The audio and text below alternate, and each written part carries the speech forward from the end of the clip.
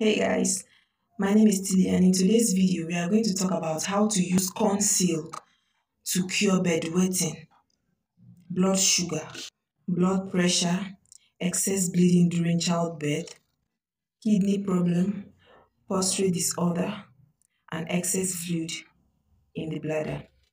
So first of all, you have to get enough corn silk. Yes, get enough corn silk and boil it very well. Take it in the morning and in the night until you see changes. It's just like natural drink. Yeah. Corn silk is actually the controller of bedwetting, except it's spiritual. Yeah. So for those of you who do not know what corn silk is, the picture will be displayed on the screen. Yeah. So thanks for watching and see you in my next video. Peace out.